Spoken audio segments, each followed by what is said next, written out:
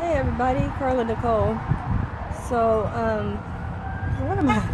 one of my friends, he posted something that just caused me to have to come on here and kind of touch base about why is the sex lives of many fading over time? Because when we get committed or in a marriage or live together over time, the libido, the relationship, the spontaneity, the fun of sex begins to fade. And I think it's important we talk about why is this happening. The funny part about it is, I think a lot of times when you're intimate with someone and you care about them and you love them, the spontaneity is fun. It's important that you have that. But over time and over the course of the years, we begin to diminish the desire for each other. And so I wanted to just touch base on this. Hey, talent coach. I wanted to touch base on this because I think it's important that we talk about how sex lives begin to fade. First off, I want to just introduce myself, Carla Nicole, single mom of two, and I'm just out here trying to get more people educated about having healthy sex lives. It's not about having all these different people or what type of relationship you're in or how you can do this and do that. But I think that, when you are in a long-term relationship, be it marriage or not, we need to understand that over time, you have to keep it spicy. You have to keep it spontaneous. You have to change things up. If you don't, what's going to happen is it's going to get like a chore. And I've heard many times that people say, especially married couples will say, well, sex is unfortunately the wifely duty. That's not true. You want to enjoy sex together. You want to be involved with it, that you are also receiving and giving. It's not just about, oh, I'm giving him everything and he's taking from me. It's about giving and receiving. So ladies, if you are intimate with your husband, mate, boyfriend, boo, whatever, if you're involved with each other sexually, there is not just you giving them the sex, but there's also you receiving as well. And that is the beauty of it all. Because a lot of times I think men get the messed up end of the stick. Hey, Perry. Men get the messed up end of the stick where in society it's like, well, men get all the perks. Men get everything from the woman, gets nothing while she's sexual with him. And that is not true. If you're not, women, if you are not receiving any type of enjoyment sexually, you need to be getting yourself educated. First and foremost, if you're a woman and you're not having orgasms, you're not having enjoyable sex, you're not having desire to want to be sexual, you may want to do some research. There is plenty of it out here. Research, read about it, find out what it is to do, what you can do to try to enhance your libido. A lot of ladies, I'm looking on Facebook and I'm seeing where women are like, ooh, a 1 is their desire of sex. Like, what? What the hell is going on here? What do you mean a 1 out of 10 is your desire to be intimate? Why is that? Something's wrong.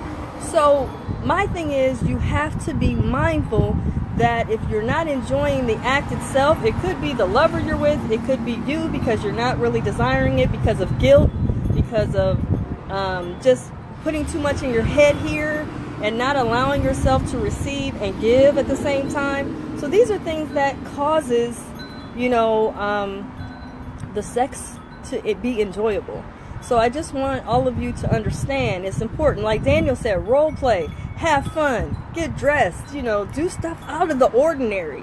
There's nothing wrong with that. You want to keep it spicy, but over the course of the years, you're going to have to come up with a plan as to, ooh, what can I do? Do you tell your man he's sexy? Really, like, man, you are fine. Do you do that? Do you increase his his intrigue by you? Do you just let other women do all the work, and then you just say, oh, well, you know, do you just treat him like dusty furniture? Because that's not cool either. And then gentlemen, you know, make sure you spicing your girl up too. Like, hey, what's up, girl? You know, I see you. You got that cute little sexy jeans on, or whatever. We're not flirting enough. We're not intriguing enough. We're not talking enough during the course of the day. I hear from you, what, every now and then? But y'all be, you know, you're on Facebook all day, but your girl, you ain't text, you haven't talked to, you haven't inboxed, you haven't emailed, you haven't called, you haven't checked on, and then you expect that she's going to be all warm and fuzzy inside at the end of the night? No, you got to spice it up. You got to make it fun. You got to make it intriguing. You got to make it like, ooh, I can't wait to see my man tonight, because he's got me so wanting him. But a lot of times all this desire for intimacy is fading because no one is building the rapport to keep it up. And then there's a lot of women, I'm understanding, is not really into sex all like that. They're, you know, they more or less are into oral sex more than they are the actual penetration of sex. And I'm like, something's wrong. Hey, look, I'm just keeping it 100. You got to do your homework. You got to figure out what is it in the act of sex that I can also have beautiful, enjoyable, orgasmic experience. If you're not getting that, something's wrong. Not per se physically. It may be up here. It may be your guilt, or I have to be married, or I don't have a relationship and I can't do this and I can't do that. We have a lot going on up here. So if you have a lot going on up here, then you find yourself restraining from your enjoyment of intimacy.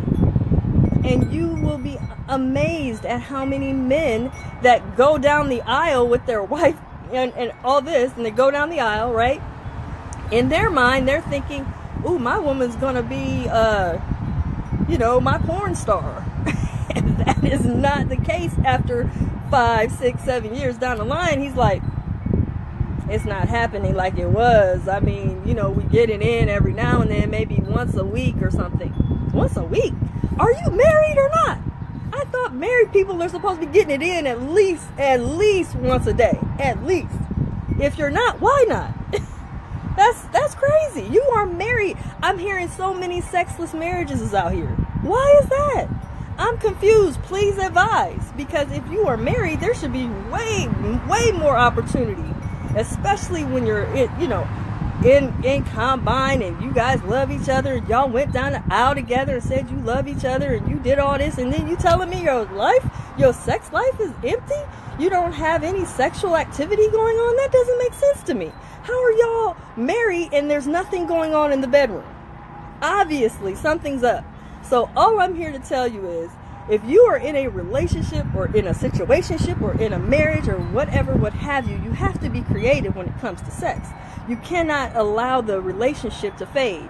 And my thing is this, a lot of people don't realize it, but sex is always the first to go. Always. If there's issues, argument, I'm mad at him about this, she ain't do this right, I was thinking this, I was thinking that. Sex is the first to go. Why is that? Why is sex the first to go? Sex should be the glue that keeps y'all tight. Even when you guys are arguing or disagreeing or not having things going the way it should be, sex should be the glue. Sex, that's the best time to have sex, because why? It's good for anxiety, it's good for stress level, it helps you psychologically, it helps you physically. Listen, there's a lot of things we need to think about when we take away the sex in a good, wholesome, decent relationship. Even if you're angry, that's the best time to try to reconnect physically, because even if you're angry here, your body is responding to being connected together in a whole nother intimate way that you're not intimate with anyone else. So, end of the day, man, I'm just trying to give you guys some FYI. It's important. We cannot continue down this trend of not being intimate with our spouses, our loved ones, our men, our situationships. We're not being intimate, and something's wrong there. Why am I seeing more and more and more sexless relationships? Why are married men talking about, yeah, I'm married? You should be like, I am married, I am getting it in, I am having fun with my wife, we have so much sex, it's just ridiculous. you know, I chase her around the house. I'm not hearing that. I only heard it like out of maybe, I would say maybe out of maybe 5 really good marriages, 2 of them are still getting it in like teenagers, like newlyweds, like they should be. And I'm like, well, so, you know, between me and you, how often y'all getting it in? Oh, about 25, 28 times a month. That's what I'm talking about. But you talk to other people, it's like, oh, you know, I give it to him when he's good. Good? What does that mean? Oh, you're putting him on punishment based off of sex? That's unacceptable. We have to do better with trying to enhance the beauty of what sex is. Sex is fading because we are losing our libido. We are trying to control with sex. We are trying to withhold from sex. We have, some of us ladies have this going on way too much to where we can't just lose ourselves during sex. We're more or less restraining and guarded. So now the body is guarded. Why? Because we have so many opinions. I gotta be married. I gotta be married. I gotta be married. Really? So you're not enjoying it because you gotta be married? That's doing too much. And so your body is responding to what? Restraining. And in the restraints, you're not being fulfilled sexually. So now women are like, I don't even want to have sex. So now, check this out. So when you don't have it at all, the longer you go without it, the longer it's no longer desirable. So what I'm trying to get people to understand is the libido can increase again if you would just reintroduce yourself to your mate, reintroduce yourself to your loved one, spice it up, get cute, get sexy. You know what I'm saying? Make little love sometimes. I'm not talking about on your schedule either. Stop putting schedules and, oh, we have to do it here because I'm too busy here. No. Stop doing that too. Stop scheduling out sex. Just enjoy it. And stop taking so much time and trying to map out when and if and, well, if we're in good standing, then I'll do it. No, just let it flow, because I'm seeing a lot of dudes in relationships sexually miserable. And then I'm seeing women that are, you know, they're cool with it, but they're like, well, I mean, on a scale of 1 to 10, you know, my satisfaction with intimacy is like maybe a 4 or 5. So, like I said, ladies, educate yourself. Educate yourself about your body. Get to reading. Take some time out and read about what you can be doing, because there's, if you guys don't know, there's 4 ways for women to have orgasm. Do your research. Don't listen to me. I'm just giving you the facts. 4 ways that a woman can have orgasm. If you're not even having one, then something is off. And it's most likely not between the legs, but in between the ears, right here. So think about that. Do your research. Spend time in the sex books. And I'm not talking about Cosmopolitan. I'm talking about sex education. Educate your mind, because this is something that's important. And not to mention, there's a lot of health benefits to sex. And if you really want to know the truth about it, God created it. And I said this before. God made sex. Be mad, but that's what it is. I got more gentlemen on here than women. What is up with that? Where are my ladies at? None at all. None of the ladies are even thinking along the lines of that it's important to get this information. You know, sex is fading for a reason. But this is why, gentlemen, I am on a mission to get more women educated about the sexual thing. Because there's more people uneducated, and there's more people that don't really know the benefits of it. And so a lot of times we're just holding on and harboring on to something because of our mindset, how we were brought up, what we were taught. We were taught as young women, you're taught to be prude and virgins. So can you imagine or you're fast if you're having sex? Can you imagine psychologically where those women have went through when they do become intimate with someone? It's a lot of stuff, and I'm trying to get the women to see that the prude and the guilt and the guarded mindset and thinking is coming from the fact of society always trying to stop women from becoming their flower sexually. They don't want women to be free in their sexuality. So a lot of times women are guarded. They don't really want to, you know, be a part of the intimacy. They feel like, well, if I give it to him, I'm giving him a gift. No, y'all are both getting something. Not just him. You both are. If you are really educating your mind on what it is. But a lot of times, you know, that's not really understood. So I'm giving the real sex education that we didn't get in health class. And I think it's important that we spend more time understanding that, A, you know, you are missing out if you're not really having a fulfilled and enhanced sex life with your partner. So I'm going to go down and see what's up. I got all men on here. That is just unbelievable. Hi, guys. I appreciate y'all so much for being here. But, you know, where are my ladies at? There is just no understanding of that. I guess, see, and then this also gives me some information right here that you guys are on here. It tells me that you men have this curiosity about why is it fading. And basically, I'm just here to tell you that the libido is down for women. They really don't enjoy the penetration. That's what I'm finding out more than I ever knew. And then most women are not having orgasm during sex. They have it during oral sex, but they don't get it through penetration. So my goal is to get more women to educate the mind and have a partner that can help her to reach that goal of, you know, enjoyment. It doesn't always have to be about climax either. You can just enjoy while you are intimate with each other, rather than trying to only withhold yourself because you don't want to experience. And some of it is blockages, man. It's mental blockages with women, that we don't want to feel free in our sex because it's scary to us. And some have had sexual trauma. Some have had a lot of things going on with them, but we don't talk about that. We don't talk about yoni healing and how we can get the, you know, the pleasure back.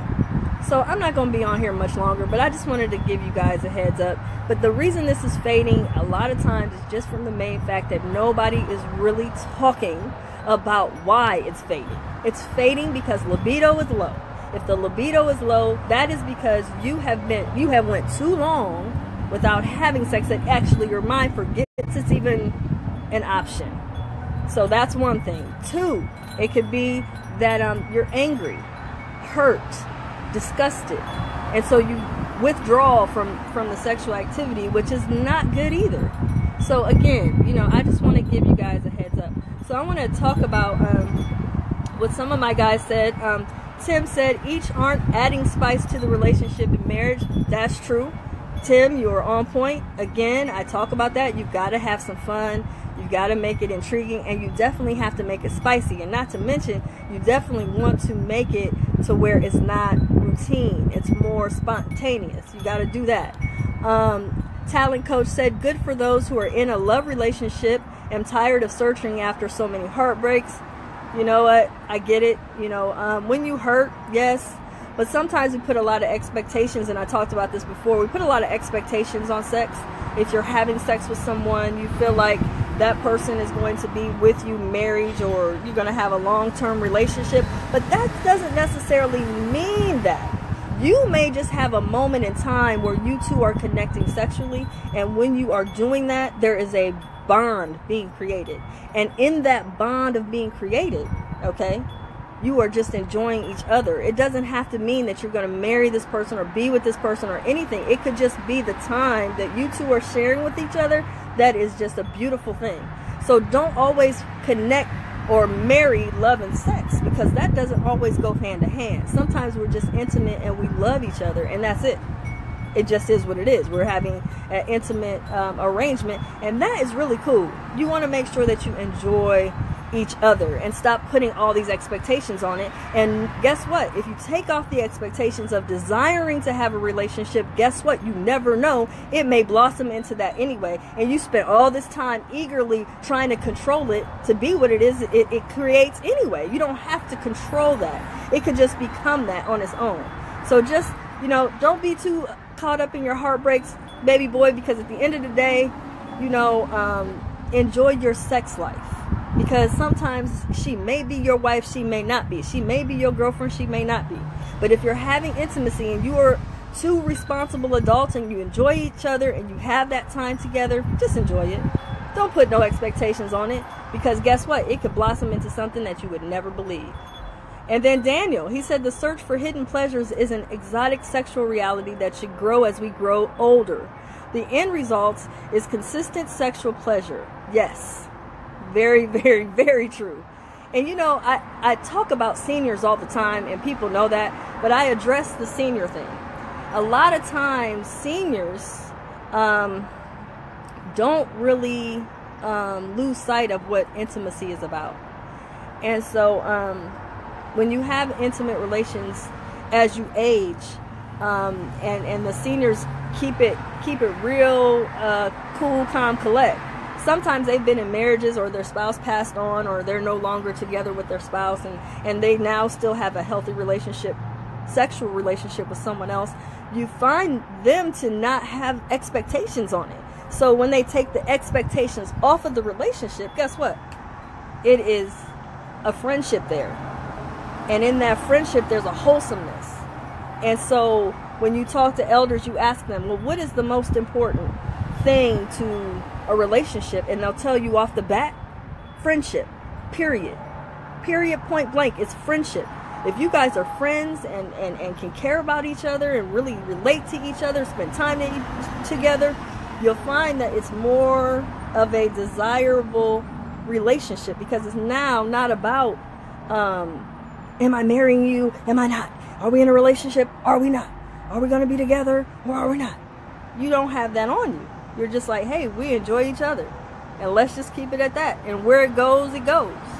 And then all of those expectations and stuff is gone. And it's like, man, look, I got something beautiful here, and I want to hold on to it and appreciate it. Now, Divine, don't worry. I am going to post it so you can check it out at the beginning. I appreciate you so much for being here. You know, it's just it's important that, you know, I educate people. And like I said, I have had all men on this live here. And so I am just like, really? Where are my ladies at? Why are they not here? Because you men are sleeping with women. And where are the women that need to hear this? Because they're not really understanding that it's not always what's going on in the bedroom. It's not that your lover isn't doing his job. It just may be you have some things going on here, reserving you from experiencing the utmost beautiful, intimate time together with someone. And so, you know, it's just imperative that we can just allow people to see it for what it is, you know what I'm saying, and look at it for the beauty of sex, because sex is very, very important. But like I said earlier, it's always the first to go in relationships, and I'm concerned about that. Oh, I got a woman. No, I don't think that's a woman. That's a man. See, again, we don't have any men on here. I mean, no women on here. But it concerns me that most women are not. They're treating sex like a duty, and that really shouldn't be the case. It should be more about, you know, sharing. You're sharing your time and space with someone, and you should definitely be enjoying it. I mean, to the utmost. And if you're not, like I said, it comes a time when we must educate. If we're not educated, if we don't really know about our bodies, we fall short as far as how important it is. So again, ladies, if you do finally jump on here, I just want to give you another heads up. It is 4 ways for you to orgasm. If you're not having orgasm during sex, okay, I want you guys to do your research.